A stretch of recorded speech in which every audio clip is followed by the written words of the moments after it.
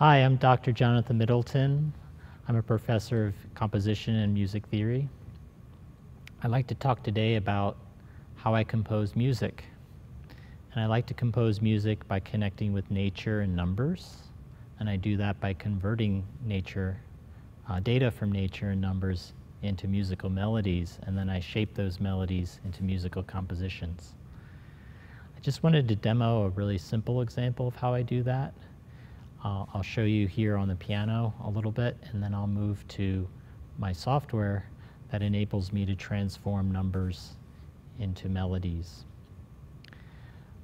This process is called algorithmic composition. Algorithms are not common to music. They're more common to computer science and mathematics.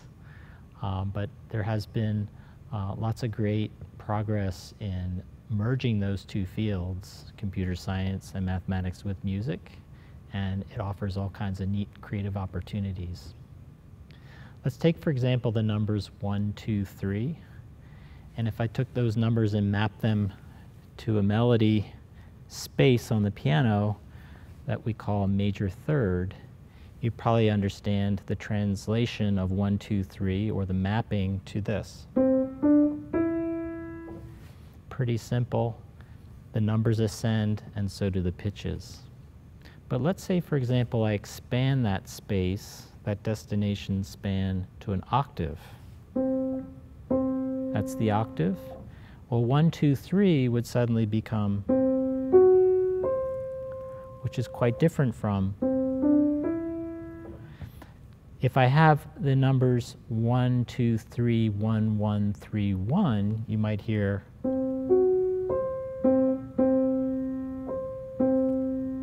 Now you can get a sense of how the numbers can translate into different pitches and create some different effects, and maybe inspire a composer to do different things. If I expand the range even further to the full length of the piano, I might get something like this, which is also kind of wacky and strange. So algorithms can do that. In my next sequence, I'm going to move to the software I use, which was designed by myself but programmed by EWU students. And it's freeware. You can find it online at musicalgorithms.org. And I will show you how through a simple set of clicks, you can create a melody from numbers or data from nature, like genetics and the genetic code. Here's an example with the software at musicalgorithms.org, where I will show you how to translate numbers or genetic code into melodies.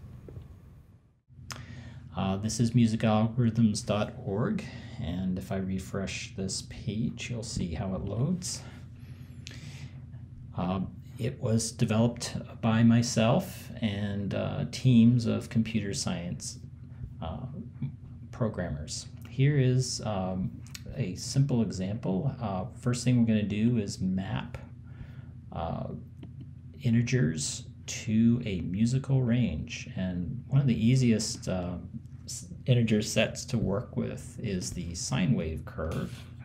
And I'll take, let's say, 50 values of that. You can see that starts on 0 and ascends and then descends down into the negative range. Here is a graphic of the sine wave curve with the equation. Our melody is actually going to start here, and it's probably not going to sound very melodic because it's just going to be an ascending set of notes and then a descending set of notes. And we'll get back to seeing how that works here. First thing we need to do is choose an instrument range, and the piano, some of you may know, if you look at the left-hand side of this graphic, has 88 keys. You can almost see the bottom of my graph there. Can't quite get high enough. But here is middle C at 40. Notice I'm not using MIDI numbers. I'm using the real numeric order of the keyboard keys. So I'll make that 88 here. Whoops, I should say 88. There we go. And I have to kind of refresh that box to get those numbers looking just right. So here we're starting around middle C. We're going to ascend up to the top of the piano and come down to the lowest keys of the keyboard, and then they'll send back up. Next thing we should do is take care of the rhythms or durations. And what we have here is the same numbers from the sine wave graph, but we could use something else if we wanted. We could use, integers from pi if we want. It's up to the composer.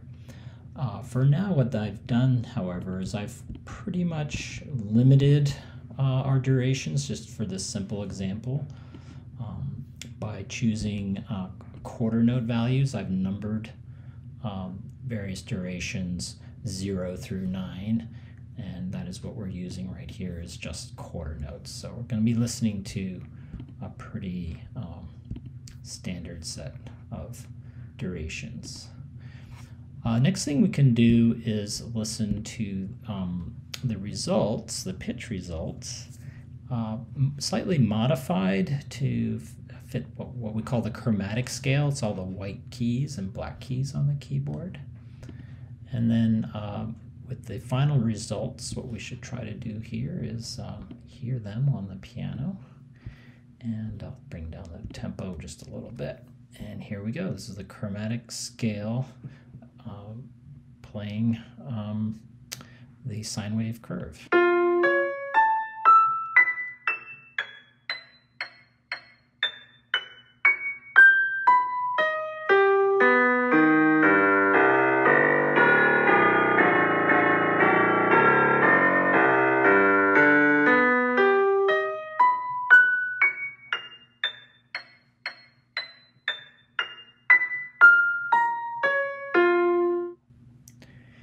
So there you go, a very simple example. We could give this a little bit more energy if we were to make the results adhere to maybe a blues scale.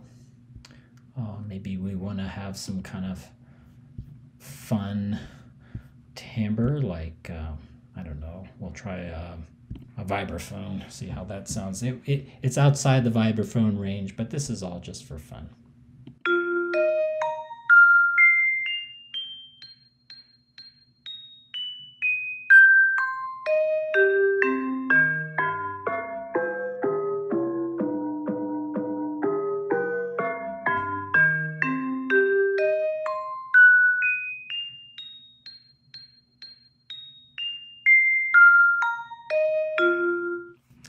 And then one more thing I want to share with you is the possibility of mixing up the rhythms. So let's try shaking up the rhythms a little bit here. I won't explain the mapping systems, but this is a lot like a Mercator projection where it's proportionately mapped. As I said before, low numbers adhere to lower numbers on the rhythmic scale, so that would be shorter durations, and higher numbers adhere to longer durations. So let's see if we can, did I refresh that? I think I did. Okay, so let's hear how that sounds. This is a bluesy version of this. We'll stay with the piano for now, and we'll have a little bit more rhythmic variety. These notes up here will sound longer. So let's try hearing that now.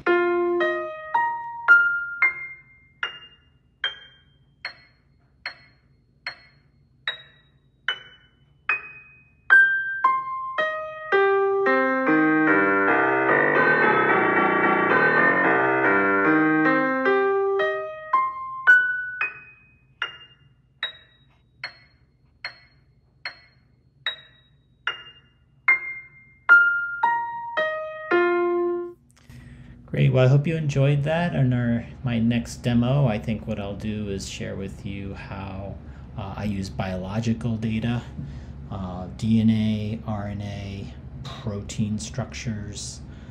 There's all kinds of fun things we can do, and that will be in my next demo. So thank you very much for listening, and I hope you have a chance to try this software either for teaching or for learning or for composing.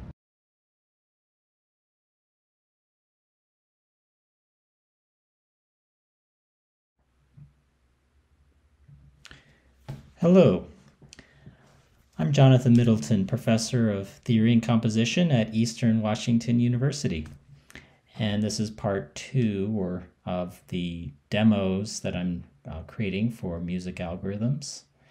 And you can see from this image that we're looking at what's called a protein structure, which is very familiar to microbiologists. And what I'd like to demo today is how do we convert a protein structure into musical ideas. This is a structure that relates to the blue mussel. It's a wonderful sea creature with lots of great attributes, and what we see here in the red boxes is what we call the amino acid chain. And these amino acids, according to biologists, can be more or less resistant to water. And I have a way of converting those amino acids into a numeric sequence. And when I do that, here's the amino acid chain right here. And I'll paste that in to this. And there it is. And I will convert it into numbers based on what's called the hydrophobicity scale. And you can see now I've got some positive integers, negative integers. They're kind of all over the place, dependent on what the amino acid is. But every n you should see is a 9, and here's another n, and here's another 9, and every y is -7, and so forth. I'm going to scale this to a rather high instrument range and on the piano, and I'm going to shape the durations to a very rapid fire set of 16th notes. And I'll click on this box to show you there's a 0 value, and the durations box relates to 16th notes. And it's kind of fun to use a blues scale for this example. Blues scales always sound kind of nice. And let's hear the blue mussel protein now with a very rapid tempo.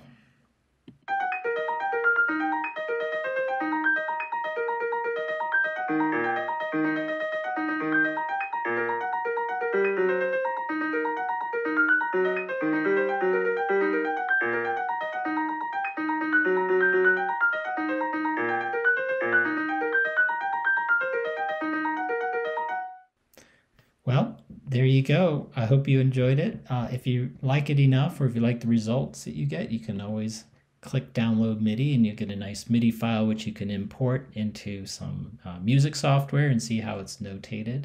If you want to try some other biological data, feel free to look at the DNA. You can look at DNA, RNA, and other structures. They're not too hard to find. There's a lot of this is a data bank, so for proteins, but there's also data banks for DNA as well, called NCBI.